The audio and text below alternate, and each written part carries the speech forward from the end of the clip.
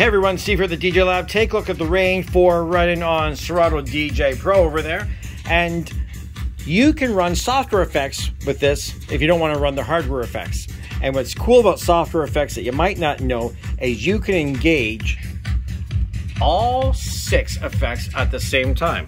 So check this out. We got the filter dub echo on the first one here. And then I can hop on and hit the phaser. Then the version echo, combo filter, shredder, time freeze.